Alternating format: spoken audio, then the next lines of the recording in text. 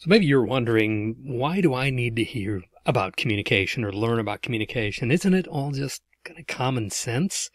Well, as the French philosopher Voltaire pointed out, common sense is not so common. Have you ever had a situation where there's been a miscommunication or a time when you and the other person just couldn't seem to get on the same page? Well, no matter what your professional field or your personal circumstances, communication will undoubtedly be an important factor for success. So, to start our conversation about communication, I really just want to start at the beginning and define what communication is exactly. What are we talking about here? And just start from the beginning here. So, communication, very simply, is the process of sending and receiving symbols to establish mutual understanding and shared meaning. Simple enough, right? But allow me, and if you'll indulge me a moment, let's just break this down very quickly and look at some of the different constituent parts of this definition. First of all, communication it's a process, right? There's a very specific process that takes place when we communicate.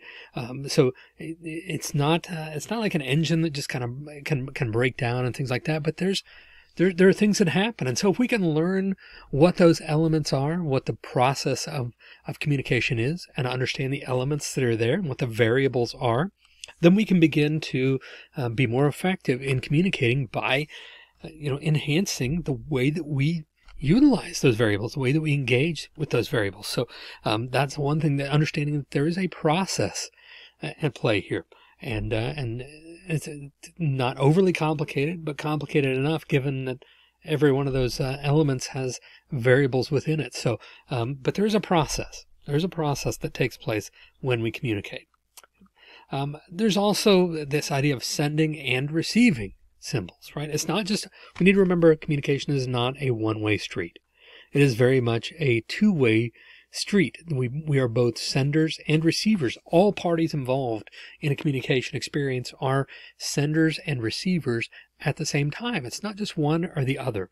So we can't just be focused on what it is we want to say and get out there.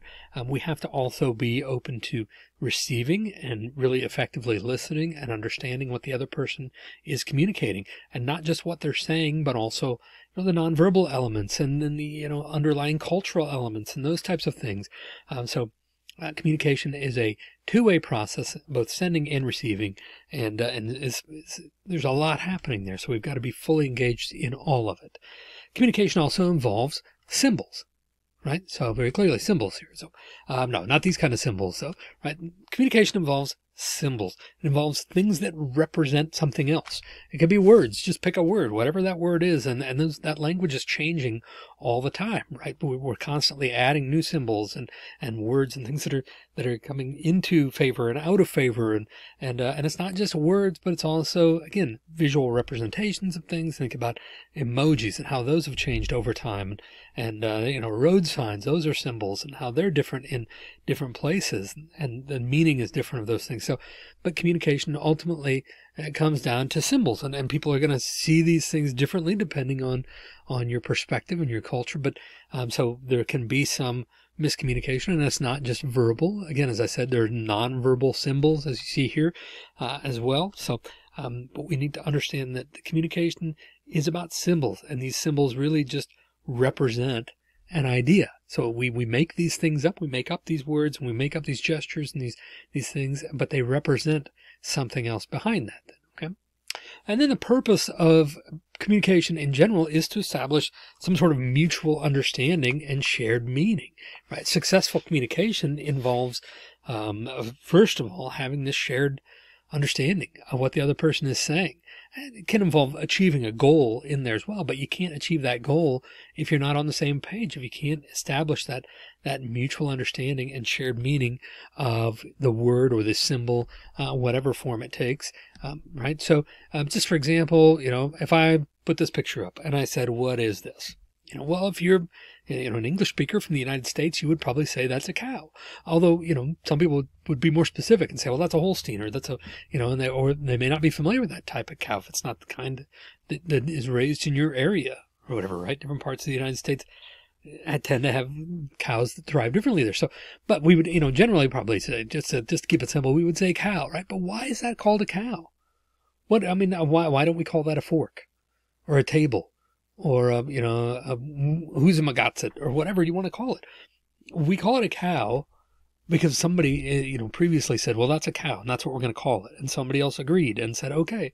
And then from there, it just kind of took off and everybody understood that when you say cow, you're basically talking about an animal such as this. Now, there are different kind of cows, but that this is a cow, right? And there's no other reason behind that. But even as simple as that is, it involves that mutual understanding and shared meaning. Without that, it would be worthless. That word, that symbol would be worthless because we wouldn't be on the same page, right? And again, we need to remember that this really comes back to symbols. Again, we don't have to use the word cow. We could change that word right now. We could start calling this animal something else. They won't mind. I can tell you, growing up in a farming community, they're pretty dumb. They don't know what they're called. So if we wanted to change the name, we could. We just have to get enough agreement for other people to start calling it that. That's all it takes. Cow is not, a magical word. We could call them whatever we want, as long as other people are on the same page with what we mean by that. Okay. So, very simply, communication is just a process of sending and receiving symbols to establish mutual understanding and shared meaning. So, what is that? A dozen words or so? Simple enough, right? And there's a lot of complexity within that, but that's where we're starting from. When we talk about communication, that's what we mean. The process of sending and receiving symbols to establish mutual understanding and shared meaning. If you have questions about the definition of communication or what we mean by that, please feel free to email me. I'd love to talk to you about that and hear from you there. In the meantime, I hope this has been helpful for you in establishing that foundational understanding of what communication is at its core and how it might be useful to us.